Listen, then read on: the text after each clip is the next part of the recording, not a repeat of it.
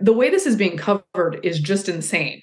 There's a headline, I believe it was Daily Beast, that called it her gym freakout. A 17-year-old's gym freakout. It's like, well, maybe we should respect the fact that she's a little concerned about this and that 17-year-old girls maybe should be protected in some way and should listen to their guts on things like this. Another PBS headline out of San Diego: protests over use of Santee YMCA locker room by trans woman, part of a troubling national trend.